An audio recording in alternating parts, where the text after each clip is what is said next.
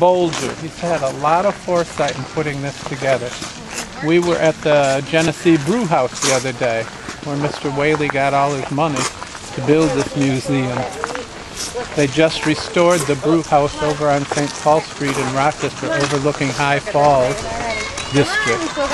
It's very interesting. It shows how beers are made, and the bar is made out of beer barrels in the cottage. It's another tourist attraction. You can come out here and then we'll get this thing. Here's is this the Baptist church? It's either the Baptist or the Methodist, and it's very plain inside. Look, we're gonna go to the old people's restaurant.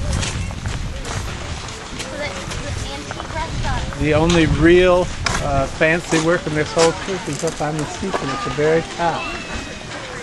The rest of it's all very plain. Okay, you can turn it off now. Oh, this is a beautiful house. This house is out of the Cornhill area.